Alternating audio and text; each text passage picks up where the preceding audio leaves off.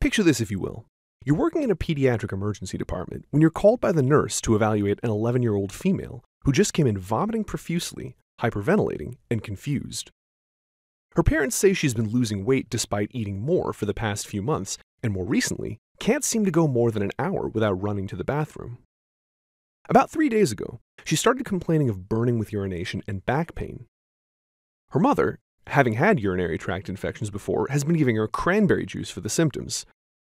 But for the last 24 hours, she's been vomiting uncontrollably and has been increasingly unable to concentrate. You suspect that the patient actually has undertreated pyelonephritis instead of your garden variety urinary tract infection, and wonder how an otherwise healthy young patient became so rapidly and aggressively septic, until your nurse shows you that her fingerstick glucose levels are higher than the glucometer can detect, at greater than 500 milligrams per deciliter. Welcome to the section on hyperglycemic emergencies, a core topic in emergency, critical care, and internal medicine. These pathologies are some of the most common causes of critical illness and require meticulously careful management, since the treatment can easily be as life-threatening as the disease itself.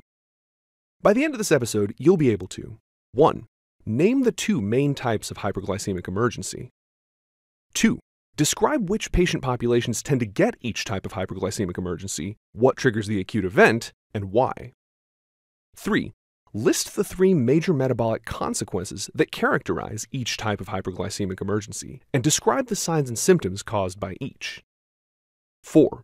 Compare and contrast the characteristic lab abnormalities used in the diagnosis of each type of hyperglycemic emergency.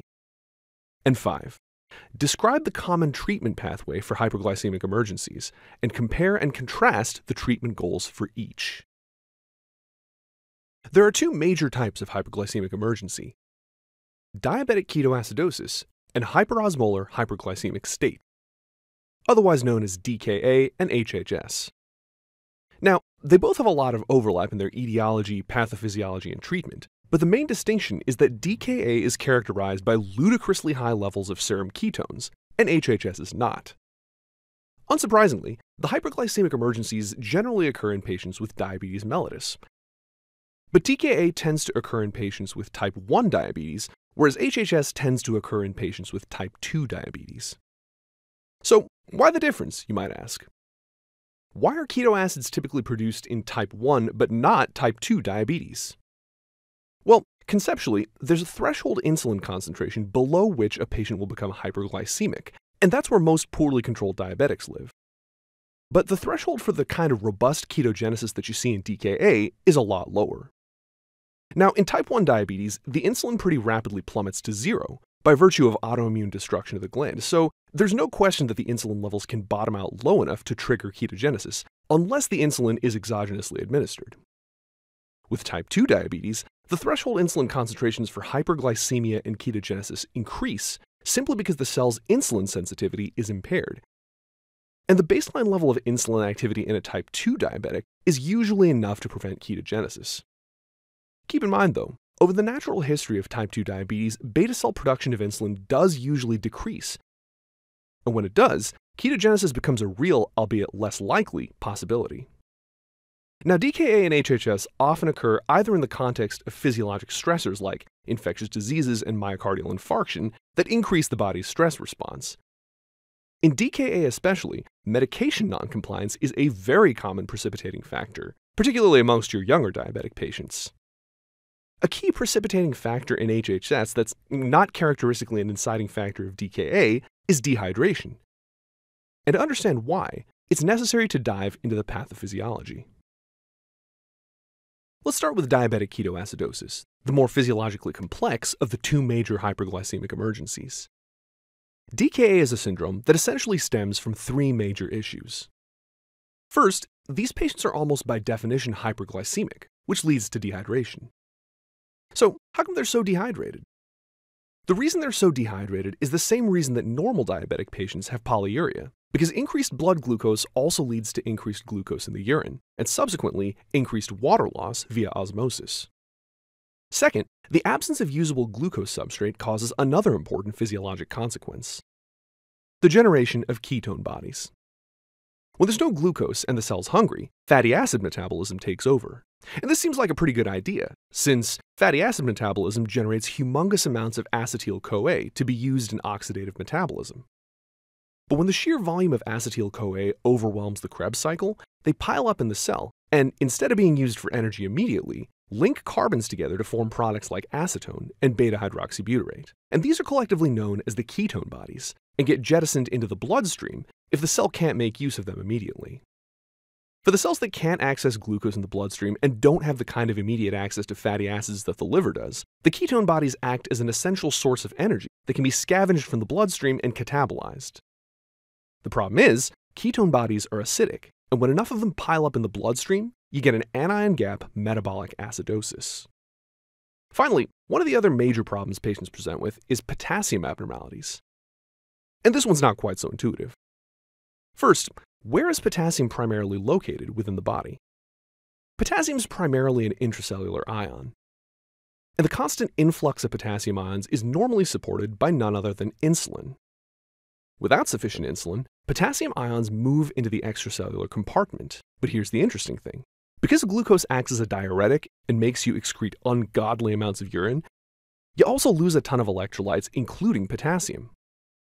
Now, the kidney is usually smart enough to try to retain its electrolytes when it senses that blood levels aren't where they're supposed to be. But as a result of the dehydration, aldosterone is going to be operating at extremely high levels. So what do you think that's going to do to the potassium? It's going to cause loss of total body potassium into the urine, which leads to a very interesting potassium situation.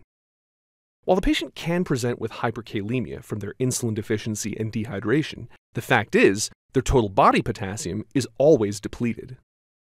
We'll talk about why that's important, but trust me, it's majorly important. Now, the signs, symptoms, and complications of DKA are all related to these three pathophysiologic components of the disease.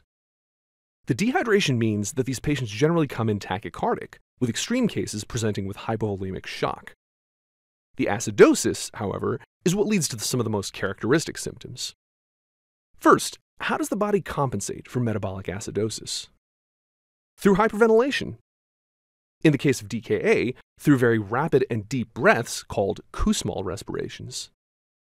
Also characteristic of DKA is severe nonspecific epigastric pain, nausea and vomiting, and the smell of acetone on the breath. The vignettes may describe this as fruity or like pear drops, but to me, acetone smells like nail polish remover. One pretty unique complication of DKA is mucormicosis. Remember that one from Micro? It's a face-eating fungus whose favorite food just happens to be ketones and sugar, and whose favorite environment just happens to be slightly acidic. And this is a big deal, not just because you need your face to stay beautiful, but also because it spreads surprisingly fast and is more than capable of penetrating into the brain. Be thinking of acute invasive fungal sinusitis if your patient with DKA develops facial symptoms like orbital swelling or any of the cranial neuropathies. They talk more about this in the micro section, but just remember, this is an emergency and requires surgical debridement. The entire cocktail of metabolic abnormalities will usually have the patient presenting with CNS complications like delirium, psychosis, and even coma, and with cardiac arrhythmias that can lead to heart failure. So to summarize, DKA involves a trifecta of dehydration, acidosis, and potassium disruption. But most of the early symptoms of DKA are caused by the acidosis. Both blood sugar and acid levels rise gradually, until the acidosis causes significant symptoms. Then they come in, get treated, and move on with their lives. With HHS, the degree of ketogenesis is minimal, so you don't get any of the symptoms associated with metabolic acidosis. Most of the problems are specifically related to the patient's blood sugars, which can rise to insane levels before they start to feel sick. So, while these conditions are related, the focus of the problem is quite different. Potassium abnormalities are similar to those of DKA, but because the blood sugar is so much higher, the dehydration is typically much worse. But the bigger issue is that, with a glucose over 600, and commonly in the thousands, the serum osmolarity gets tremendously high. And as you learn in the section on syndrome of inappropriate antidiuretic hormone, bad things happen when your osmolarity gets out of whack. The symptoms are mostly neurological, progressing from lethargy all the way to seizures and coma. You should be able to distinguish DKA from HHS from the labs because they're pretty distinctive. You can remember these lab values pretty easily if you know the three main metabolic abnormalities of each. Both Dka and Hhs cause dehydration and potassium abnormalities. But while Dka is characterized by metabolic acidosis, Hhs is characterized by hyperosmolarity. If you remember these, it's pretty easy to remember the labs for each. First, what's the cause of the dehydration? Hyperglycemia, which can be measured in both the serum and in the urine. In Dka, the glucose is usually over 250 milligrams per deciliter. But in Hhs, the hyperglycemia and therefore dehydration are much more severe, with glucose levels almost always higher than 600. Second, like we mentioned, the total body potassium is usually depleted, but since patients generally lose more water than potassium, you usually see either normal potassium or hyperkalemia in your patient when they first present. It's not super predictable, but it's very important to look for because it can seriously increase your risk of cardiac arrhythmias, and it affects your treatment, as you'll see in a moment. Now, starting with Dka, what lab values would you expect for metabolic acidosis? Like with any metabolic acidosis, pH will be low, and bicarbonate will also be low. And yes, you may see respiratory compensation with a low PCO2. I mean, that's the purpose of the Kussmaul breathing. The problem is, when they get too encephalopathic from Dka, or have respiratory decompensation as well, you can't count on that as a diagnostic feature. But the most specific diagnostic feature of Dka is the presence of ketone bodies in the serum and in the urine. When you order the labs, it'll usually be beta-hydroxybutyrate, or BHB.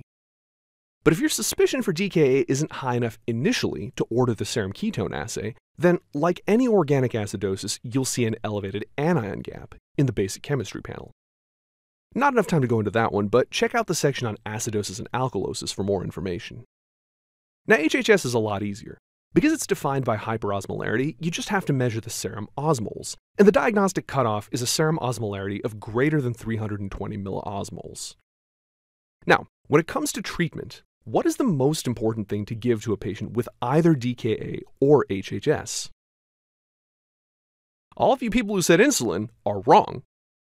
But don't feel bad, because almost everyone got this wrong in my third year as well. By far the most important thing to give is fluids. Believe it or not, the hypovolemia and hyperosmolarity from all that glucose are generally more lethal in these patients than the acidosis. Aggressive hydration will not only fix these issues quickly, but also provide sufficient fluid for the kidneys to start correcting the problems on their own. Of course, you're also going to want to start the patient on insulin eventually to fix the underlying issues of hyperglycemia and ketoacidosis. Now here's the thing, when treating hyperglycemic emergencies, you've got to remember that you can actually cause major problems with the treatment itself.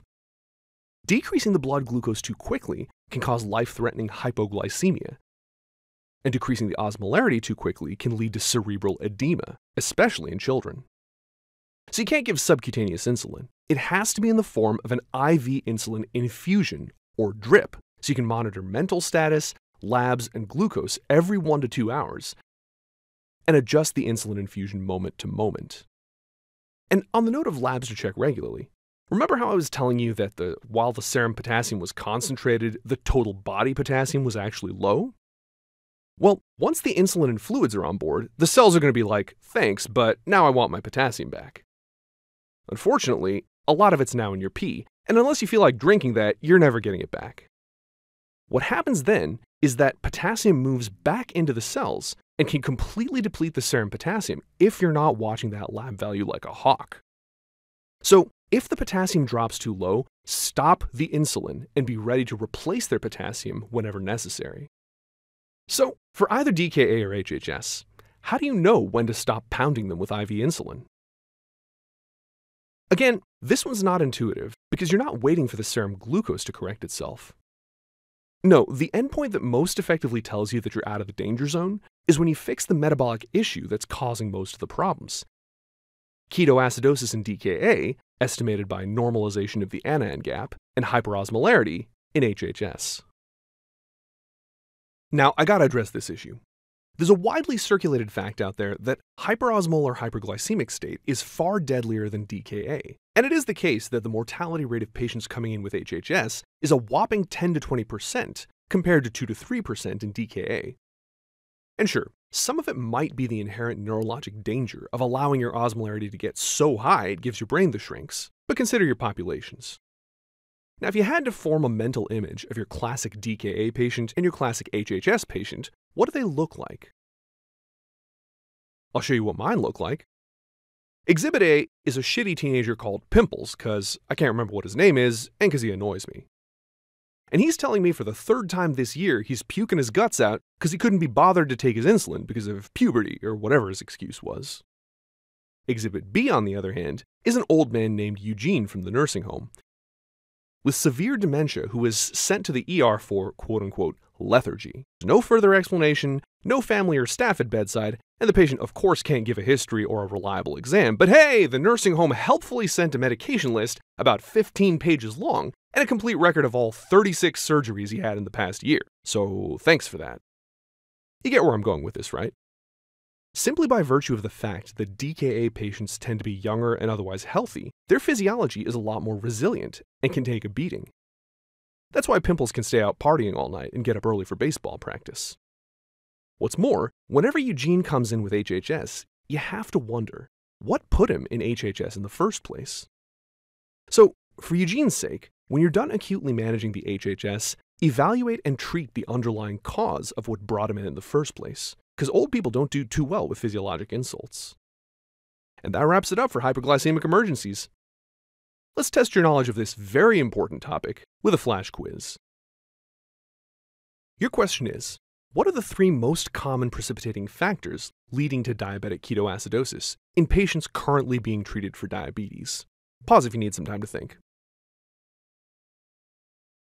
And the answer is physiologic stressors like infection, myocardial infarction, as well as medication noncompliance. And this leads to the mnemonic you might often hear: infection, infarction, and insulin omission. There's a lot to know about hyperglycemic emergencies, but here's the bottom line. The 2 categories of hyperglycemic emergency are diabetic ketoacidosis, or DKA, and hyperglycemic hyperosmolar state, or HHS, that differ primarily by the following. Dka and ketogenesis typically occur at much lower insulin levels relative to when the hyperglycemia begins. Metabolic acidosis secondary to ketone production causes most of the acute symptoms of DKA. And finally, HHS involves minimal ketogenesis, but the dehydration is typically much more severe, and the glucose and serum osmolarity are much higher. Treatment for both prioritizes IV fluid administration, then IV insulin infusion and potassium replacement as needed. If you liked the video, go ahead and give the thumbs up button down below. And as always, comments are more than welcome. Happy studying, friends!